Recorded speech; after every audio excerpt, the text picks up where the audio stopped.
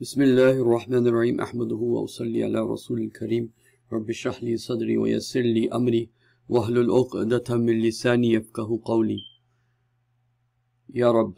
Okay, so today I want to talk about something important.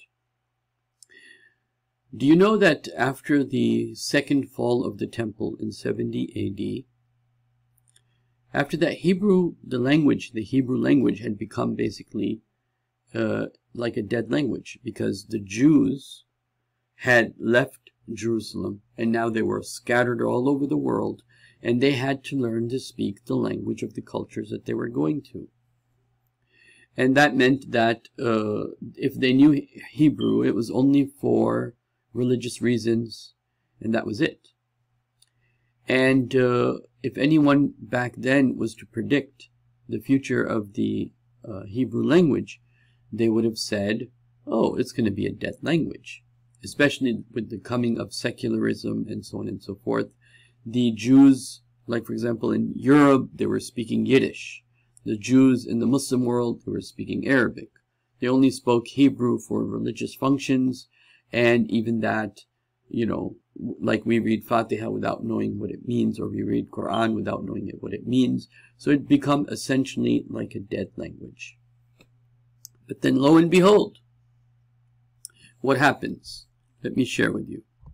So the revival of the Hebrew language. The revival of the Hebrew language took place in Europe and Palestine toward the end of the 19th century into the 20th century, through which the language's usage changed from the language of Judaism to a spoken and written language used for daily life in Israel. So today, that language that was a dead language, that was only used for ceremonial purposes, is now a living and breathing language amongst the Jewish people of Israel. And what is the situation with the Muslims in the Arabic language?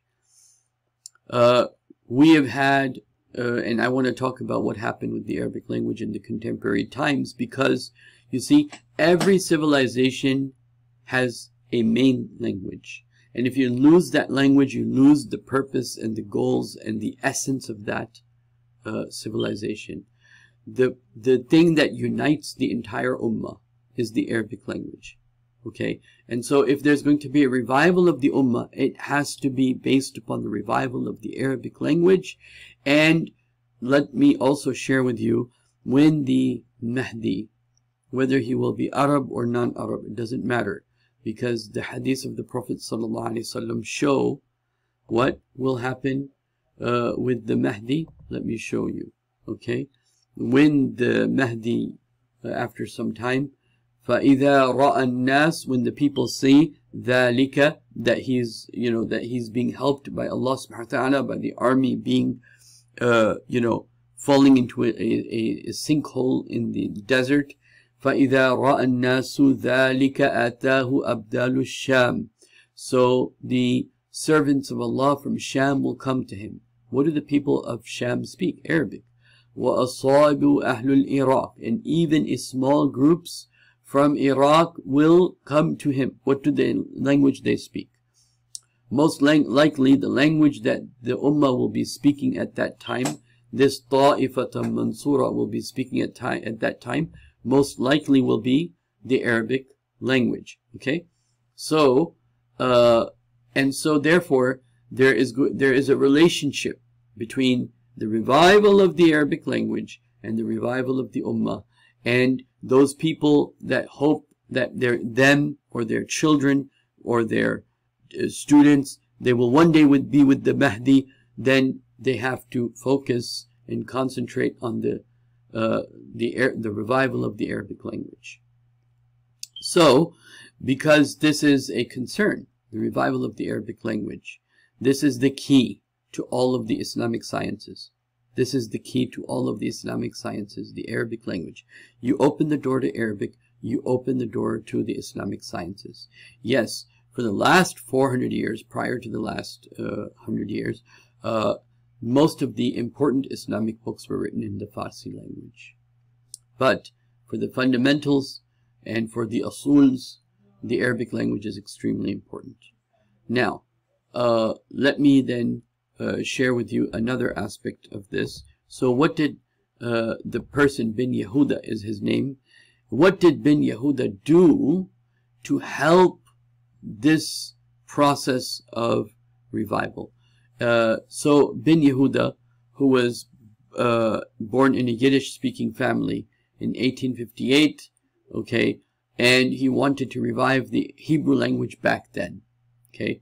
So if some of the scholars have been talking about the revival of the Arabic language for the last 50 years, they have been trying to do this for the last 100 years. So we're already 100 years or 50 years behind, okay. So what are the steps he took? The first step he took is speaking Hebrew in the family. Actually, when I was studying his life, before that he takes a step, and that is that all the primary and secondary school has to be in Hebrew. That's what he wanted. So we would say, do it in Arabic. The number two, make it a living language. And so you start speaking Arabic with your family members. And so therefore, I'm thinking the next Arabic class I have, it will be, and then we need to create, looking at what he did, experts in the Arabic language, experts in Arabic poetry, experts in Arabic language, because that is the key. That is the key. And you know how Egyptians speak a different Arabic, Yemenis, they speak a different Arabic, people in Iraq, they speak a different Arabic, because of the, you can say, quote-unquote, conspiracies done against them, okay? People don't like that word, but whether it was a conspiracy or not, here we are. An Egyptian Muslim has a hard time understanding a Yemeni Muslim, who has a hard time understanding a Sudanese Muslim, even though they all speak Arabic. So there's a need for revival of classical Arabic. The Mehdi will communicate with people in the Arabic language, okay? He will communicate with the people in the Arabic language, and the people with him, they will speak Arabic. They will be from Syria, they will be from Iraq. Maybe that might not turn out to be that way, but this is definitely linked, that the Mehdi will speak Arabic. Because why? Because the language is linked to the only thing that connects all the Muslims that from all over the world will come, okay?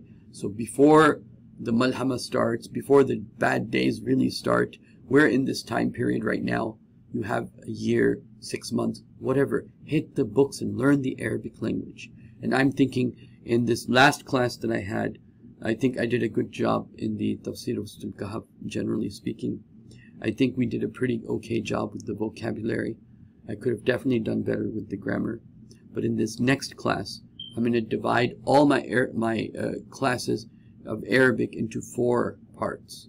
So there's going to be the Tafsir part, there's going to be the Arabic vocab part, and then the grammar part, and then spoken Arabic part, so that you can actually speak with your friends, and so that family members can start speaking with one another, make it a more familiar language, and then so that the Jama'ah, the ideal Jama'ah, is the Jama'ah that's talking to each other in classical Quranic Arabic language. That's the ideal Jama'ah. I don't know if we'll ever get there. You know, even if we'll have, you know, right now it's hard for me to even fathom one Jama'ah that comes together of 10 people or more, where they're all speaking classical Arabic language, right?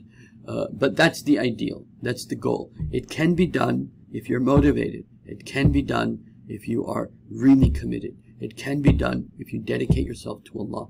You can spend 6 months to a year learning the Arabic language. And like I said, next time, inshallah, if I do a class, I'm going to definitely include, even for the next class that I'm going to do for the people that took the previous class, I'm going to do Surah Al-Baqarah. So there will be the tafsir, the vocab, the grammar, and then the spoken Arabic.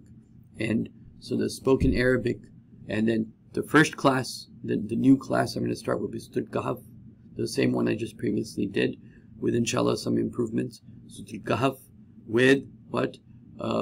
With vocab, and then with grammar, and then speaking Arabic. And I think I'll do 3 classes this time. I'll do Surah Al-Kahf for the beginners, Surah Al-Baqarah for the people who already do Surah Al-Kahf, and then a class on Ruqya, on studying the art of ruqya, because this is one of the most needed things right now. And so I'll be talking more about that, inshallah, the classes also. But I'm just preparing the minds of the people so they can make their minds up.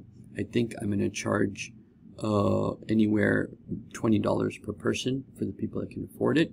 For the people that can't afford it, then I'll ask for people to sponsor people that can't afford it. Allahu A'lam. But I'd like to do this. The revival of the Arabic language is in need. Now, let me mention something else, which is more important. Allah subhanahu wa ta'ala says, نَزَّلَ عَلَىٰ قَلْبِكَ. We sent down, O Prophet, this Quran on your heart. So the heart of the Prophet is the Quran. It's the heart of the Prophet. This is why when Aisha radiallahu anha was asked about the character of the Prophet, she said, did you not read the Quran? That's his heart. That is his heart. His heart is the Quran. And so it is fard upon anyone who has the ability to learn the Arabic language, that he learn the Arabic language. It's fard. If you have done a master's, a PhD, you've done your bachelor's, you've done your high school, and you haven't done anything in terms of you're just praying and you don't know what you're saying, it's still good, alhamdulillah, that you're praying. But it'll be so much more effective if you know what you're saying. Okay? So, Allah subhanahu wa ta'ala says in the Quran, Ar-Rahmanu 'allama al-Quran. Ar-Rahman, he taught Quran. So the manifestation of Allah's mercy, the biggest rahmah of his is to teach Quran. And who's teaching Quran? Is Rahmatul lil Alameen, Prophet Muhammad sallallahu alaihi wasallam. So I encourage all of you to make a firm commitment to be part of this revival that, in my opinion, starts with, the likes of Dr. Isra Ahmed. In the case of Arabic language, Farhat Hashmi, she did a fabulous job with the women.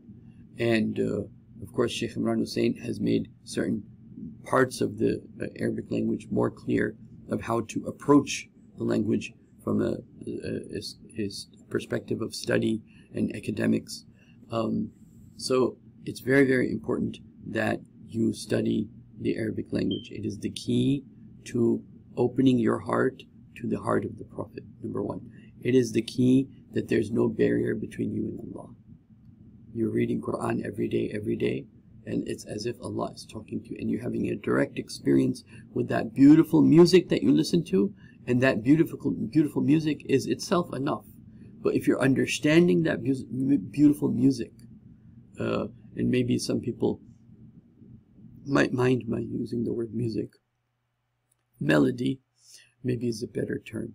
So the melody that you hear from the Quran, the rhythms you hear from the Quran, the way they will take you on a journey, sometimes to the sun and to the moon and to the trees, and sometimes to the story of Yusuf and story of Lut and to the story of the different Nuh alayhi salatu wasalam, right? So to the stories of the different prophets, Allah subhanahu wa ta'ala will open up this world, this journey for you. That every time you dive into the Quran, you're taken to a different place. Sometimes you have a question in your mind and you're swimming in Quran, you're listening in Quran, you understand it. Allah opens the doors for your understanding, answers your questions for you.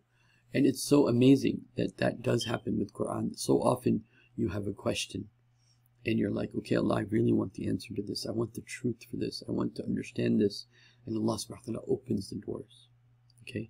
And so, my dear brothers and sisters, in this time period where we're stuck at home, and as we come to an end of maybe this period, it's a good idea to commit yourself to the Arabic language, inshallah. I'll be putting out more information, so stay tuned, inshallah. But the other point I wanted to make was what? The Mehdi and the revival of Islam and the Ummah is connected to the revival of the Arabic language. Okay, the more the Ummah loves the Arabic language, what? The more the Ummah loves the Arabic language, appreciates the Arabic language, the more we will have a revival.